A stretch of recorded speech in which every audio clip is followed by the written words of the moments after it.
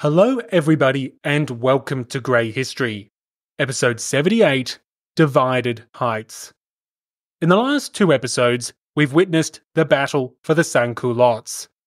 Competing with the enraged to lead the popular movement, by late August, the Hébertists were on the verge of triumph. But even before these emerging radicals had vanquished the enraged, Hébert and his allies turned their fire on a new target: fellow Jacobins. In this episode, the unity of the mountain will crumble. Ultimately, the coming contest will be brutal, bitter, and deadly. But speaking of mountains, we are climbing one together, and I need your help to get to the summit. If you're enjoying Grey History, then there are a range of ways you can help ensure that there's more Grey History waiting for you tomorrow. From sharing with friends and family, to leaving reviews or one-off donations, any form of assistance would be immensely appreciated. Most importantly, if you're in a position to make a small donation when episodes are released, that would be fantastic. For the price of just a cup of coffee, you can help the revolution and enjoy tons of amazing perks while doing so. Now, it's with great pleasure that I get to welcome the newest revolutionaries. A warm welcome to the newest virtuous citizens: Boris, Leslie, Mahanda 06, Layla, Heather, BDD, and Ernest. Another warm welcome to the newest true revolutionaries: Andrew, Thorsten, Robert, Donald, and John. I hope you all enjoyed early access to this episode, and a special thank you to Christopher, Larry, and Naomi for increasing their pledge and becoming true revolutionaries. Of course, the people need champions, especially in a time of crisis. Thank you to the champions of the people: Cindy, George, William, Laura, Daniel, Monica, Joel, Adam, Tom, Eyal, Harold, David, Alistair, Carl, Jeff, Ritas, Hannah, Tyrone, Cameron, Britt, Dan, and Paul. Finally, one mountain range size thank you to the heroes of the revolution, the pantheon of the greats: Brian, Charles, Jeff, Olga, Kevin R., Scott, Howard, Gilberto, Ron, and Kevin S. Thank you to every member of the community for sponsoring the show, and thank you to everyone else helping the podcast in some other way. Anyway, that's enough from me, so let's get into it.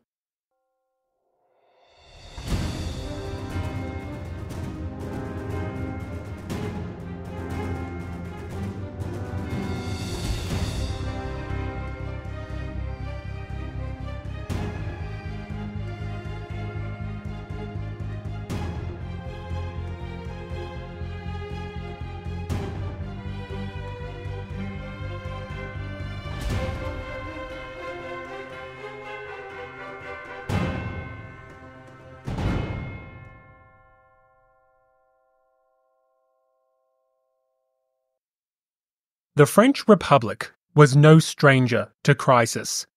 It was born in it, moulded by it, and yet, despite all its challenges, the revolution had continued to survive.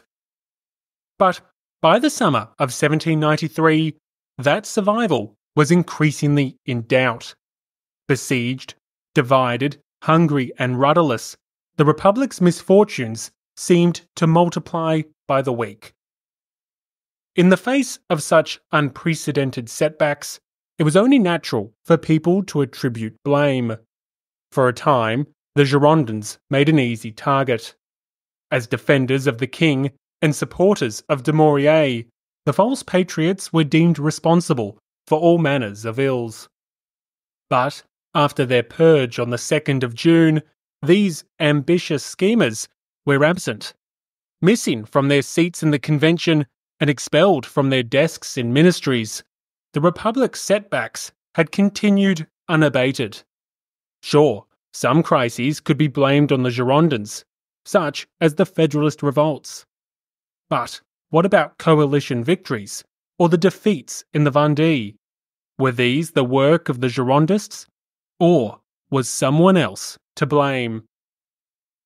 As the summer progressed and the revolution spiraled, an increasing number of deputies found an alternative amongst their own. For 3 months, the National Convention had empowered a select few to spearhead the executive branch of government. Dubbed the Committee of Public Safety, this small group had been installed in April in the aftermath of Dumouriez's failed coup. Dominated by Danton and his allies, the original committee had worked to revolutionise the Republic's administration. Given this Herculean task, the convention decided to assist. In order to maximise its efficiency, the deputies continued to support the committee's composition. Every month, its members required renewal, and every month, the convention kept its committee. However, by the first week of July, change was in the air. For 3 months, the committee had been empowered, and for 3 months, the revolution had suffered setbacks and defeats. True, many were beyond the committee's direct control, and some, such as the Federalist revolts, the committee had actively tried to prevent. But, with the war continuing to deteriorate and purged Girondins no longer an easy scapegoat, the failures of the revolution were increasingly laid on the convention's principal committee. And it's here, in the second week of July, that the convention had to renew the body for a 4th time. For some deputies, re-election was simply unacceptable. If the definition of insanity is trying the same thing repeatedly and expecting different results, then renewing Danton's committee was evidently insane. Clearly, the current committee was proving ineffectual, and although it had been expanded in late May, the crises had continued nonetheless. Whether through exhaustion, incompetence, or worse, moderation, a growing chorus of voices found fault in the Committee of Public Safety. With the revolution dealt blow after blow, something had to be done. On the 8th of July, the Jacobin Club heard calls for a reorganisation of the revolution's most famous committee. For reference, the 8th of July was less than 2 weeks after the convention had endorsed the Constitution on the 24th of June. It was concurrent with the first round of struggles between the enraged and the Jacobins, and it was a week before the assassination of Jean-Paul Marat on the 13th of July. At this meeting on the 8th, the Jacobin Club heard from various speakers who demanded change to the committee. One deputy stressed that he accused its members of nothing but understandable exhaustion, and thus promoted the need to refresh the tired and overworked body. Others were less polite. Another deputy, Francois Chabot, openly let loose on his peers. For all but the most staunchest of Jacobins, Chabot listed crimes and incompetencies. A radical himself, Chabot made a point of denouncing the committee's supposed hostility to the current War Minister, Bouchet. And yes, that's the same War Minister known for his Hébertists sympathies. In the days that followed, denunciations like Chabot's were not uncommon. Marat asked loudly if the committee was asleep or if it refused to act. Even more moderate Jacobins, like Camille Desmoulins, rounded on the committee's perceived incompetence. As such, across the entirety of the mountain, many laid the nation's troubles at the feet of their fellow deputies. But if the committee was to be changed, there remained 2 unanswered questions. Firstly, what was to be done with the committee's most iconic personality?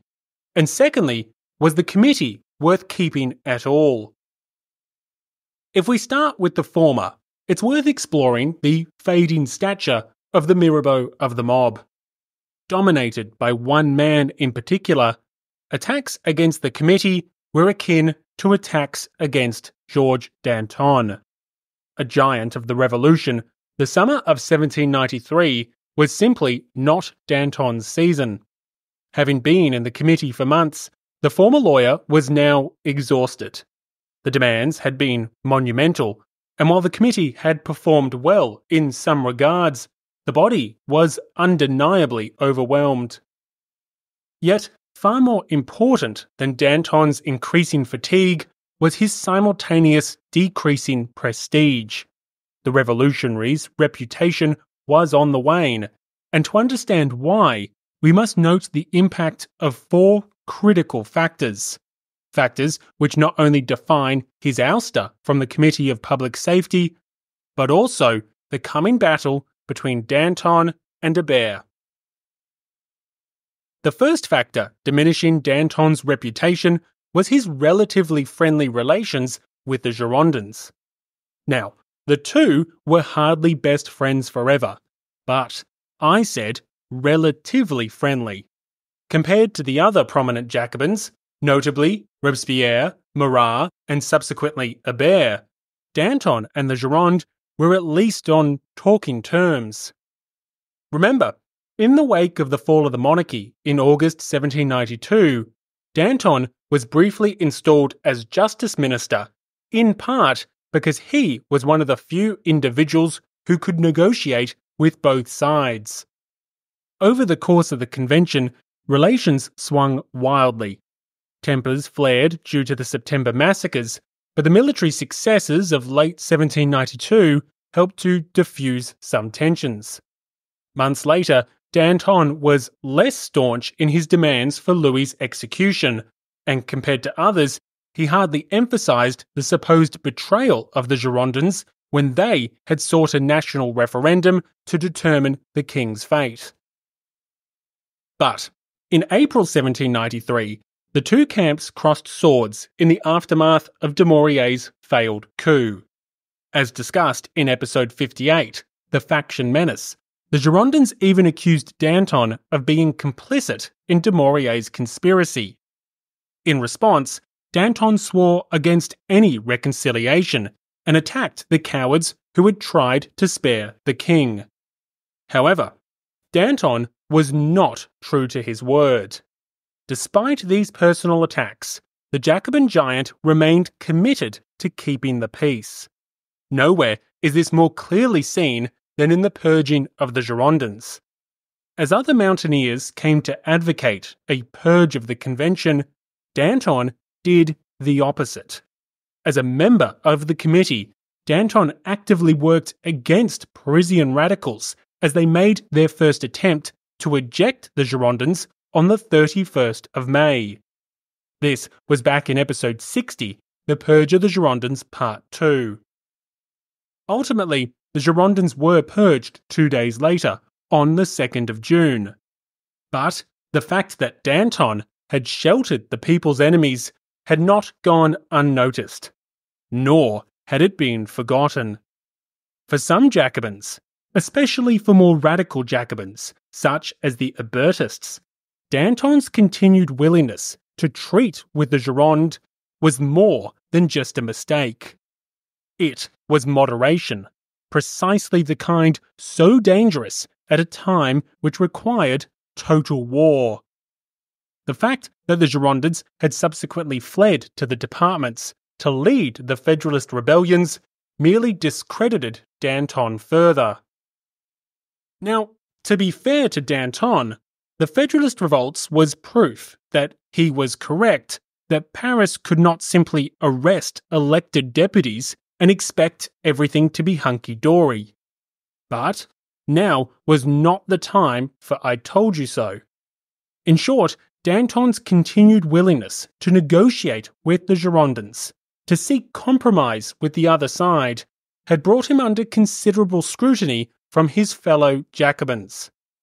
At a time when the Girondins remained at large and the Federalist menace grew by the day, the hour required severe and uncompromising measures. With worsening events discrediting both him personally and his policies, maintaining Danton in the Committee of Public Safety seemed to some to be utterly foolish. However, Danton's relations with the Gironde was not the only factor tarnishing his revolutionary image. As previously mentioned, back in April 1793, the Jacobin Giant had been attacked by the Girondins for his relationship with General Dumouriez. To recap, Dumouriez, once the saviour of the Republic, had attempted a coup d'etat at the end of March. Defeated by the resurgent Austrians as they stormed back into Belgium, Dumouriez led a brief effort to march against the convention. In the aftermath of his failure, the Republic's factions traded barbs over who was responsible for this most egregious betrayal. Compromised by their own connections to the general, the Girondins chose to highlight Danton's advocacy for Dumouriez. Now, a full deep dive into these accusations is not required here, but the gist of it was as follows. In the weeks leading up to the coup, Danton had visited the front lines, and in particular Dumouriez. It was asserted that his exposure to the general should have presented the opportunity for Danton to realise that Dumouriez was about to go rogue. The fact that Danton did not raise the alarm and in fact continued to publicly support Dumouriez served as the grounds for allegations of conspiracy. Facing these denunciations as a co-conspirator, Danton managed to deflect the incriminating charges. But, although few Jacobins openly talked of treason, his reputation was nonetheless blemished. For Danton's political rivals, the question could now be asked: was this incompetency, or was it treason?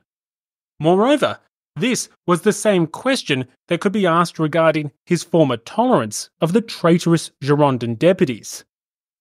But before we move on, for members of the Grey History community, I suggest you re-listen to episode extra 58.2, Danton's Secrets, which explores these accusations in depth, as well as the conclusions of various historians.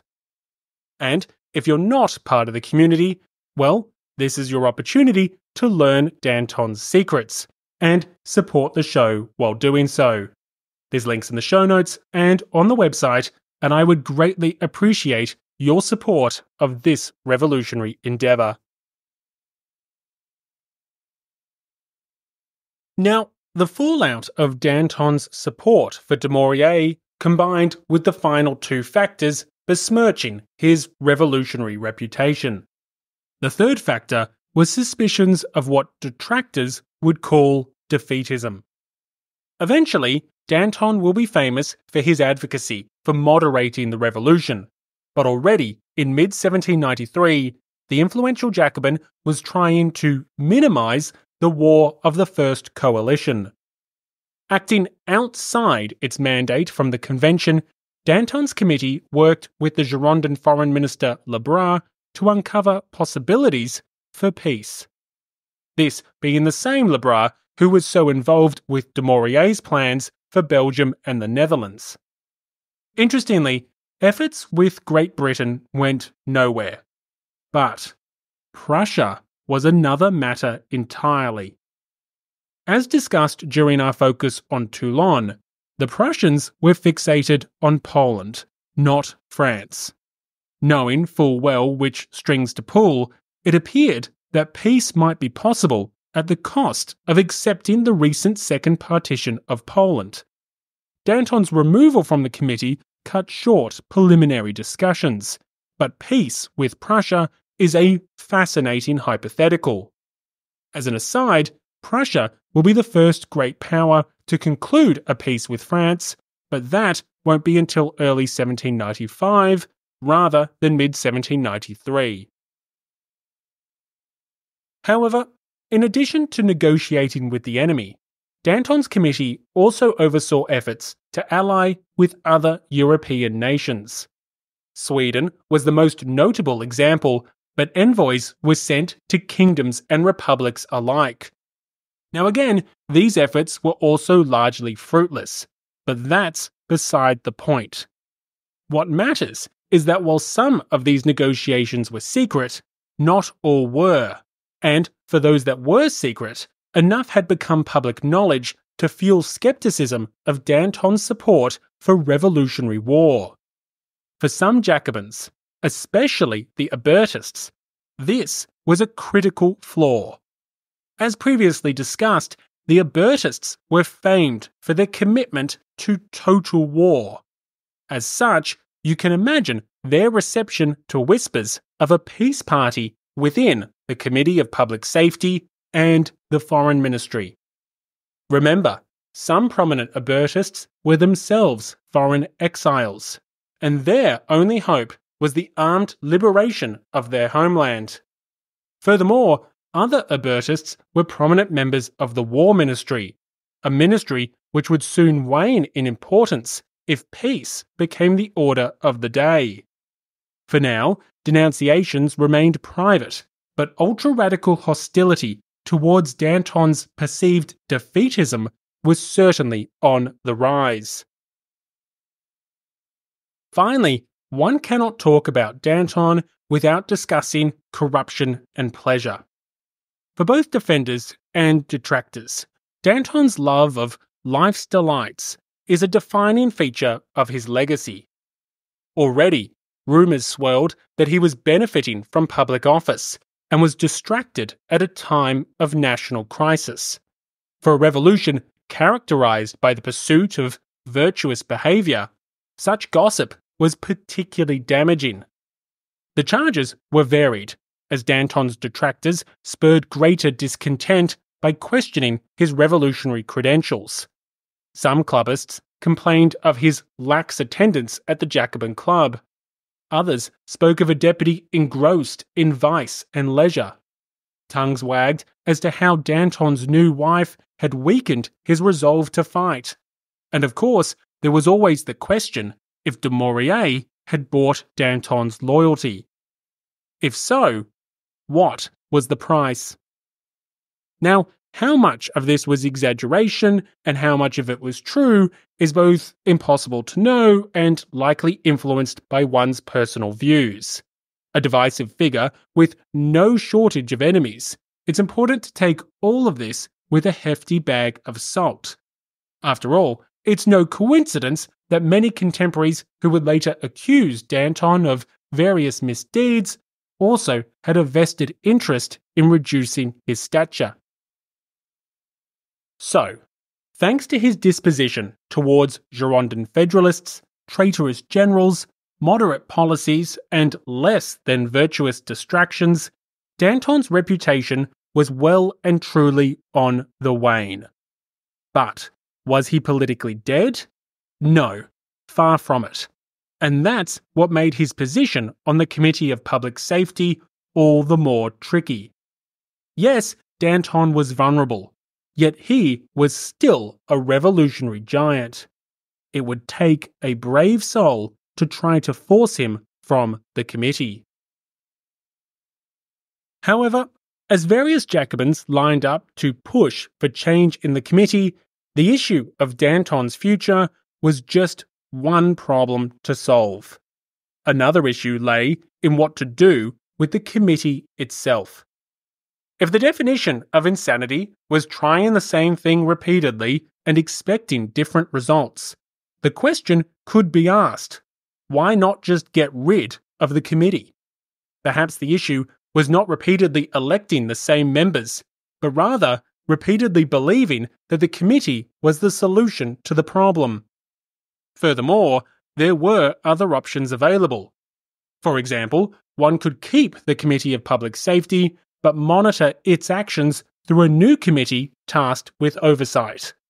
As the Committee of Public Safety was already supervising the ministers, this new committee would supervise the supervisors. As messy as this sounds, this was one proposal that at least got some traction in the summer of 1793. Yet, as alluded to moments ago, another option was outright abolition. At the start of July, when these debates were ongoing, the convention had adopted the new constitution of 1793. Sure, the ratification of the document was now an ongoing process, but it was conceivable that the constitution could be enforced within a matter of weeks. The Constitution of 1793 had no reference to a committee of public safety, and instead saw the executive branch of government headed by an executive council. So, one alternative would be to just bin the Committee of Public Safety and implement, at least partially, the new constitution. As the summer progressed, this is exactly what leading Hébertists would come to champion. So, in addition to the question of what to do about Danton, there was another question: what to do with the Committee of Public Safety. Critically, one man had the answers.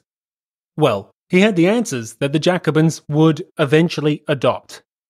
In response to escalating criticisms of both Danton and the committee, Robespierre intervened.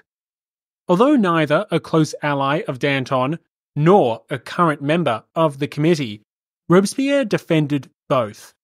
An expert in backhanded compliments, Robespierre sheltered Danton with criticism. In response to accusations of incompetence, Robespierre acknowledged the committee's flaws, repeatedly declaring that it had its faults. At a time when Danton and the committee were synonymous, this was a public rebuke. But that rebuke empowered his defence. Proclaiming that the nation required its services, Robespierre made it clear that the Jacobins should invest their confidence in the Committee of Public Safety. Although not nominating Danton for re-election, the influential deputy was doing his best to ensure the committee's survival. Why? Well, what exactly prompted Robespierre to champion the committee is a controversial matter. For some scholars, the Jacobin leader is merely protecting the institution which will facilitate his eventual dictatorship. However, I believe that a more objective observation is as follows. Put plainly, Robespierre, like Danton, genuinely believed that a central and powerful committee was key to saving the revolutionary project. Remember, the committee had originally been created in April 1793 to strengthen the effectiveness of government at a time of national crises. 3 months later, and the state was in even greater danger. As such, both Danton and Robespierre would agree with historian Adolphe Thiers' perspective that to attack the committee now was to destroy the necessary centre of all the authorities, to weaken the energy of the government, and to compromise the Republic. Consequently, Robespierre may have had his grievances with Danton, but the nation's existential threats required a united Jacobin club which controlled an empowered Committee of Public Safety. So, the Committee of Public Safety would remain, and in the months that followed, both Danton and Robespierre would work together to ensure its continued existence and empowerment. However, Danton's presence on the committee was untenable. Ultimately, Danton did not seriously recontest election. Perhaps he was exhausted, perhaps he was disinterested, perhaps he appreciated more than most that the committee, at this moment, was akin to a poisoned chalice. Whatever the case, Danton's quiet departure must have come as a relief. The Jacobins had avoided a brutal intra-party struggle. Or so they thought. Yet, before we move on to the eruption of all-out war within the Jacobins, it is worth noting this reconfigured Committee of Public Safety. If the previous composition is occasionally called Danton's Committee, the Committee of July 1793 is more akin to a transitional committee, one which would continue to change in August and September. Eventually, we'll unpack the so-called 12 who ruled at a later date. But for now, it's worth noting that 7 of the eventual 12 committee members were elected on the 10th of July. By the end of the month, Robespierre was also elected, with the committee requiring a well-connected and well-respected Jacobin to fill the void left by Danton. Again, we will cover the 12 who ruled properly once the committee reaches its final composition. Until then, it is worth noting that by the start of August 1793, 2/3 of the historic Committee of Public Safety had already taken their seats. So, on the 10th of July, the Committee of Public Safety was refreshed. Jacobins made up the majority of the committee, and it would be reasonable to guess that the club's tensions of prior weeks would now dissipate. However, revolutions have a tendency of being unreasonable, and just 3 days later, Marat was dead. As previously discussed, the sudden assassination of the friend of the people scrambled the politics of the capital. Fear and suspicion reigned supreme, and calls for radical measures echoed in both the clubs and the sections. It's here, in the aftermath of Marat's downfall, that we can pick up on the developments of the last 3 episodes. With the race to replace Marat suddenly underway, the tussle between the enraged and the Jacobins soon inflamed tensions within the Jacobin Club itself. In particular, as Hébert sought to outmaneuver the enraged, he used his newspaper, Le Père Duchesne, to adopt increasingly radical positions. In some cases, this meant the popular program which underpinned the social and economic agenda of the ultra-radical movement: price controls, forced requisitions, curtailments of economic freedoms.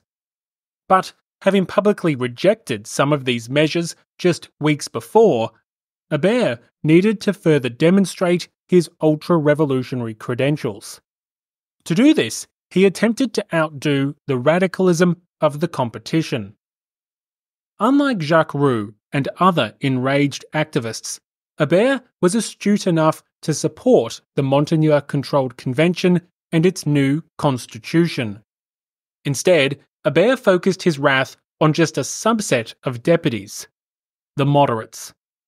By attacking the independent deputies of the plain and the two-faced reactionaries within the mountain, Hébert could keep on side many of the more radical Jacobins who had been incensed by the indiscriminate denunciations of the enraged.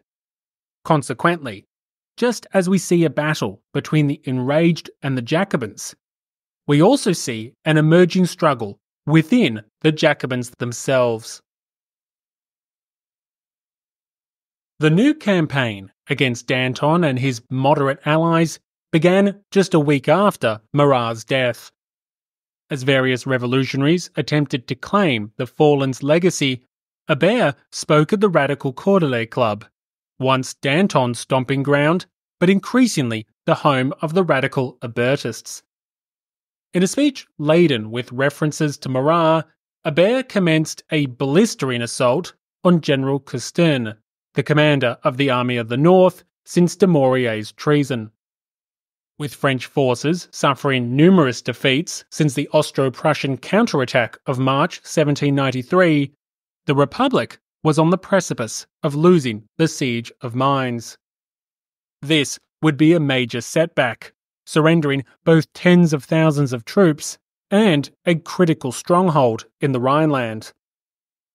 But while Hébert's assault against Cousteau was genuine, the attacks were a combination of both policy and politics. From the perspective of policy, the Hébertists, in their quest for total war, sincerely believed that aristocratic officers were betraying the Republic. Literally claiming that the nobles were murdering us, Hébert sought the dismissal of not just Cousteau, but all aristocrats in senior military positions. However, in demanding war against the aristocrats, these denunciations were also a public attack against Danton. Throwing subtlety to the wind, Hébert explicitly claimed that Danton had plunged the knife into our breasts through his earlier defence of the treasonous Dumouriez. Furthermore, Danton's committee had left Cousteau in command, and with Danton still defending the general, was the Jacobin leader not protecting treason once again? Alongside this blistering speech on the 21st of July were other assaults from Hébert's allies. Recommencing the steady stream of grumbles which accompanied the campaign to push Danton from the Committee of Public Safety, those associated with the prominent Jacobin were soon openly accused of moderation. At a time when the moderate Girondins and the moderate Feuillants were encouraging civil war in the departments, the accusation of insufficient patriotism and revolutionary fervour was dangerous, perhaps even deadly. Ironically, those accused of moderation were often anything but. Yet, as the weeks passed, the rising accusations became increasingly bitter and public. Take, for example, the denunciations made by François-Nicolas Vincennes. A committed Hébertist, Vincennes was the Secretary-General of the War Ministry, a perfect example of Hébertists commanding senior positions within that ministry. Declaring that he would never be deceived by Danton's noisy words, Vincennes pursued the giant for his earlier actions in the Committee of Public Safety. Unsurprisingly, all of this agitation soon came to a head. On the 5th of August, Danton was denounced alongside the naval minister Hébert for promoting a man to oversee the reorganisation of the army at Toulon. Given that Toulon was now in revolt against Paris, the actions, or more accurately, inactions, of both this appointee and the minister were threatening to embroil Danton even further. Now, to be clear, Toulon was still conducting its Federalist revolt. It would not ally with the British for another few weeks, at the end of August. But these public allegations against Danton were damning nonetheless, for it supplied his vocal opponents with accusations of both incompetence and corruption. So considerable were the charges aired at the Jacobins that Robespierre intervened. Rushing to the club's tribune, the incorruptible once more used his reputation to defend a man accused of considerable corruption. Nevertheless, Robespierre's defence was fierce. Referring to the current War Minister, Bouchet, and the former War Minister, Pache, who was now the Mayor of Paris, Robespierre used allegations against prominent Hébertists to shield the embattled Danton. Robespierre proclaimed, "I propose that this farce should cease and the sitting begin. D'Albret is accused. I know nothing of him but by public report, which proclaims him a patriot minister. But what is he charged with here? An error? And what man is exempt from making error? A choice that he has made has not answered the general expectation. Bouchet and Pache have also made faulty selections, and yet they are two genuine Republicans, two sincere friends of the country. A man is in place. That is enough. He has culminated. Ah, when shall we cease to believe all the absurd or perfidious tales that pour in upon us from all quarters? I have perceived that to this rather general denunciation of the minister has been appended a particular denunciation against Danton. And is it of him that people want you to make suspicious? But if instead of discouraging patriots from seeking with such care after crimes where scarcely a slight error exists, you were to take a little pains to facilitate their operations, to render their path clearer and less thorny, that would be more honourable, and the country would benefit by it. Bouchet has been denounced, Pache has been denounced, for it is decreed that the best patriots should be denounced. It is time to put an end to these ridiculous and afflicting scenes. I should rejoice if the Society of Jacobins would confine themselves to a series of matters which they could discuss with advantage, and if they would check the great number of those which excite agitation in their bosom, and which are, for the most part, equally futile and dangerous.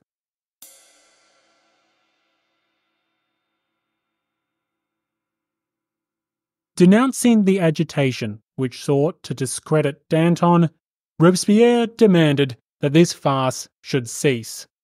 Sheltering his colleague from members of their own society, Robespierre's defence was successful. In fact, it was more.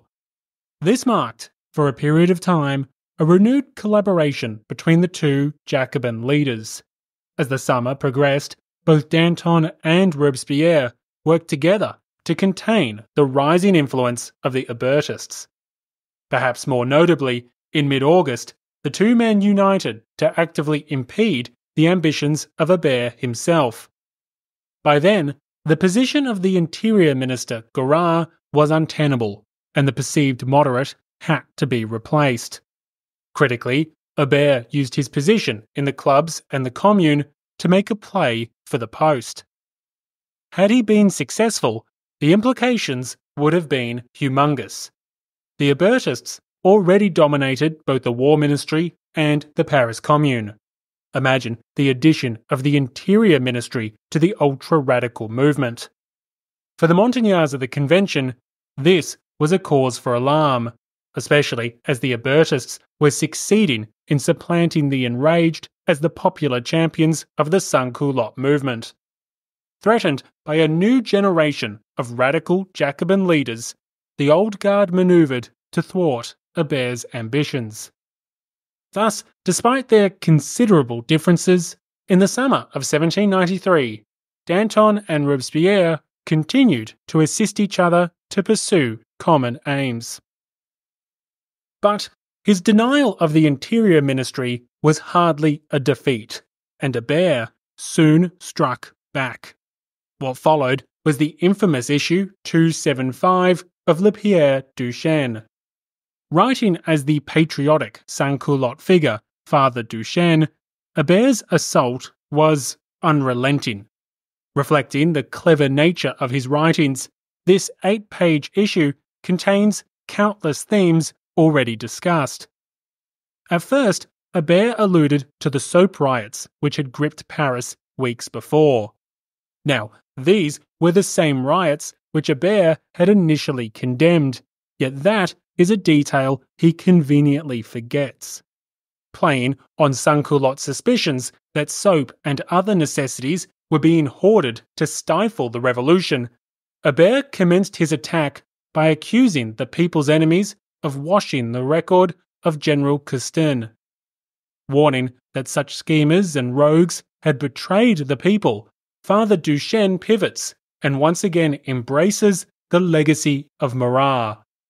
In Hébert's paper, the fictional sans-culotte figure claims to be speaking to, and repeating the words of, Marat's ghost.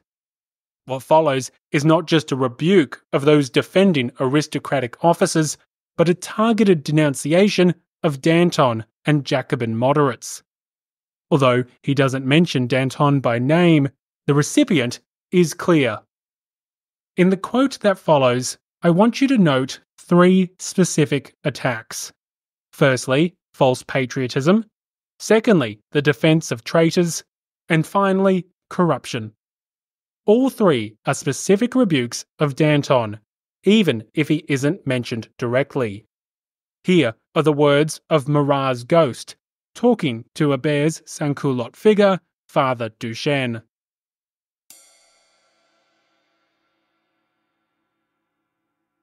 Ah, if only my voice could still be heard, if my ashes could be revived, what terrible blows I would deal to certain individuals covered with the mask of patriotism.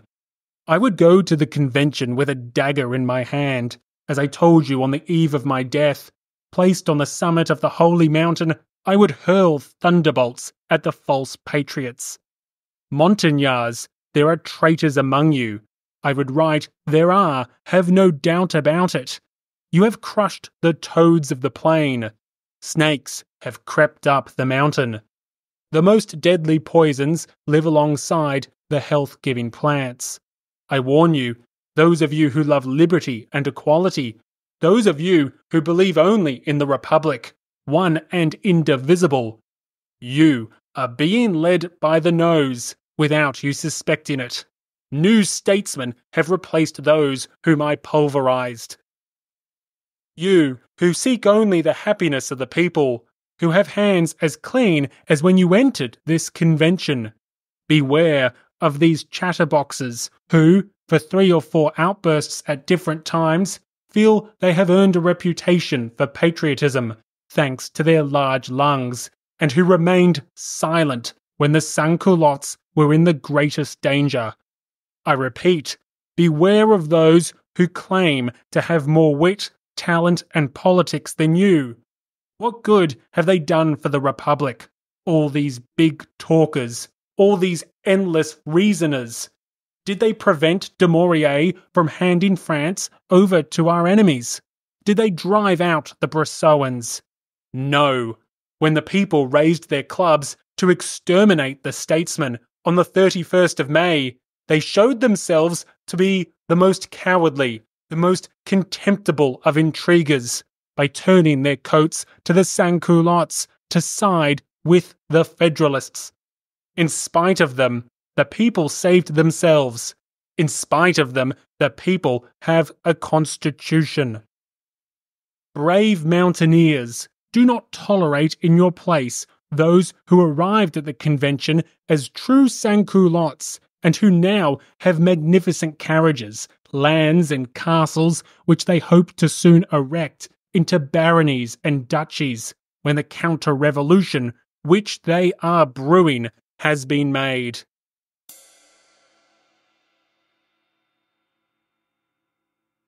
For those curious, that little tirade was just a quarter of the blistering assault unleashed by Hébert. Unrelenting in his denunciations, this public crusade was almost apocalyptic. False patriots, rogues, schemers, moderates, the insults came thick and fast. Weeks earlier, the enraged had infuriated the Mountain by labelling the convention the friends of bankers and monopolists. Now, fellow Jacobins were accusing Montagnard deputies of profiteering from counter-revolution. But if you think that this assault against the serpents which infested the Mountain was just against Danton and the perceived moderates, think again. In addition to unleashing a public battle between the extremities of the Jacobin Club, he also commenced a struggle with the club's most iconic and influential member, Maximilien Robespierre. To understand how and why, we need to return to the Constitution of 1793. Let's rewind the clock 2 months. Back on the 25th of June, the enraged activist Jacques Roux stood before the convention and condemned it for its failings. The day prior, on the 24th of June, the body had adopted the new constitution, a document Roux and others thought woefully insufficient. In the struggle that followed, the ultra-radical enraged denounced the Jacobins, and some even called for another insurrection. Critically, the ultra-radical Hébertists took a different approach, originally rejecting much of the enraged social and economic program. They had also repudiated their political opposition to the new constitution. Instead, the Hébertists, who were themselves Jacobins, decided to toe the club's line and defend the fabled settlement. This was a crucial difference between the two ultra-radical groups. However, having defended the Constitution, having told the people to wait for its benefits, by the end of August, Hébert was done waiting. In fact, now was the time to seize an opportunity. It's here, in late August, that Hébert broke with the Jacobins in the most unusual of ways. In the same inflammatory issue, Hébert not only attacked Danton for his false patriotism, but he also attacked Robespierre, at least indirectly. Specifically, Hébert attacked the Convention's committees, and thus the Committee of Public Safety. Warning of tyranny and despotism, Hébert compared the rule of the committees to the reign of kings. Consequently, he demanded the immediate implementation of the new constitution, seeking the return of regular government, and critically, the separation of powers between the legislative and executive branches. Here are aspects of his paper. Once again, this is allegedly the ghost of Marat, speaking to Hébert's fictional sans-culotte figure, Father Duchesne. Mountaineers, as long as the committees usurp all the powers, we will never have a government, or we will have a detestable one. Why have kings done so much harm on earth? It is that nothing opposed their will, any more than that of your committees. The Constitution, accepted by the people, wants everyone to do his job, and nothing more. That those who are destined to make laws make them good, and that those who must execute them execute them. We will never have liberty. Our constitution will only be an illusion, as long as ministers are only messenger boys at the orders of the last sweepers of the convention. He later continues, to save the republic, we must promptly organize the government as the constitution requires.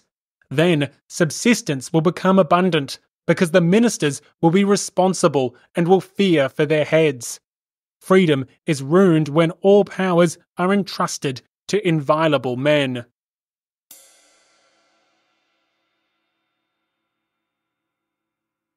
To save the Republic, France must organize the government as the Constitution requires. But what exactly did that mean, and how did it benefit Hébert? Although personally rebuffed from leading the Interior Ministry, Hébert's sympathisers still dominated the War Ministry. With control over the Paris Commune, and increasingly the radical sans-culottes of Paris, Hébert was making a simple bet. He and his allies could wield enormous influence, if only they were given the chance. Standing in their way was the rule of the committees, more specifically, the Committee of Public Safety. Back in April, the committee had been created to oversee the ministers and streamline the administration of the government. Naturally, this included the supervision of the War Ministry and the Hébertist officials which now dominated its posts. So long as the committee remained in place, the nation's executive branch was subordinate to the convention. As such, for the Hébertists to truly wield the power of the ministries, either those they already controlled or could control in the future, the Committee of Public Safety needed to be curtailed. This is why Hébert was calling for the prompt organisation of government. If the Constitution of 1793 was enacted, even just partially, the Committee of Public Safety would have to be retired. This is because the Constitution would reimpose the separation of powers, and the legislature could no longer dictate the actions of the ministers. To paraphrase Hébert's own words, deputies were destined to make laws, and thus they would be forced to focus on that task. Meanwhile, the new executive branch was destined to execute laws, and it would do so independently. In short, Hébert was condemning the rule of the committees and their usurpation of power. And he was doing this because it was politically advantageous. Did he genuinely believe it was good policy? Perhaps, but we've already seen him shift his positions for his own personal benefit. If Hébert could use his new position as a champion of the radical sans-culottes to secure the partial implementation of the constitution, then the Hébertists within various ministries could act without the convention's oversight. In this scenario, the ultra-radicals would be free to use the full power of the war ministry to pursue their various aims. Combined with the influence of the Paris Commune and the insurrectionary potential of the restless sans-culottes, the Hébertists could gradually dominate other ministries. In fact, they could even dominate the convention itself through intimidation and threats. So, this was a play for power, one that endangered not just Danton, but Robespierre, the Committee of Public Safety, and the National Convention more broadly. The threat posed by Hébert's manoeuvrings was not lost on Robespierre. Like Danton, he passionately believed in the necessity of the Committee of Public Safety, especially when the nation's crises were continuing to multiply. For months, Robespierre had defended and sought to empower the committee, and that was before he was even a member. By the end of August, he had been on the committee for only a month, and Hébert's calls for regular government were utterly intolerable. Thus, despite cries to enact the constitution, Robespierre resisted these demands. In fact, with Danton's assistance, the two worked feverishly to secure their policy of maintaining and strengthening the Committee of Public Safety. This was no easy task. With the enraged largely subdued, Hébert's new leadership of the ultra-revolutionary left lent considerable credibility to his cries for regular government. With direct democracy already popular amongst the sans-culottes, resisting calls to elect a new ministry proved incredibly difficult. Historian Albert Merty summarizes the challenge facing Robespierre.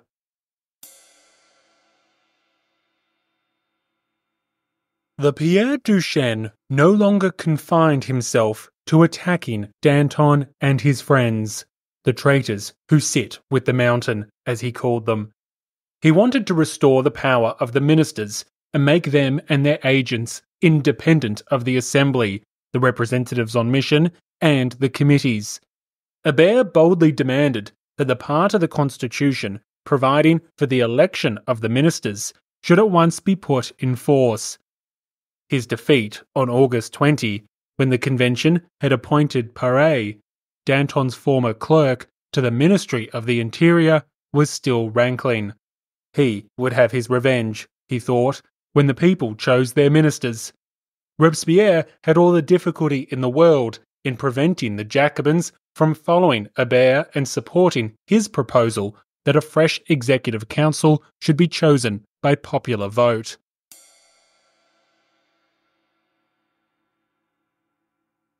So, by September 1793, the Jacobins were increasingly a mess. Not only had factional struggles erupted between the radical and moderate cohorts, but so too had divisions between the revolution's key institutions. As commune and ministerial officials demanded the constitution, and as Montagnard deputies resisted, the mountain was fracturing with speed. With the nation's crises continuing to intensify, Paris was once again a tinderbox, waiting for a match. Or, perhaps more accurately, waiting for the British fleet. For in the last days of August, the enemy seized Toulon. When news reached an already hungry and agitated Paris, well, I'm sure you can guess what happens next. Thank you for listening to episode 78, Divided Heights. In the next episode, we'll explore the last major uprising of the sans-culottes. As always, thank you so much for your support of the show. If you have any questions or queries, please just send them in. And between now and the next episode, it would be fantastic if you could share the show with at least one other person. One final thank you to the newest members of the community, and a special shout out again to the heroes of the revolution: Brian, Charles, Jeff, Auger, Kevin R., Scott, Howard, Hilberto, Ron, and Kevin S. Thank you for listening. Thank you for your support. Stay safe and have a great day.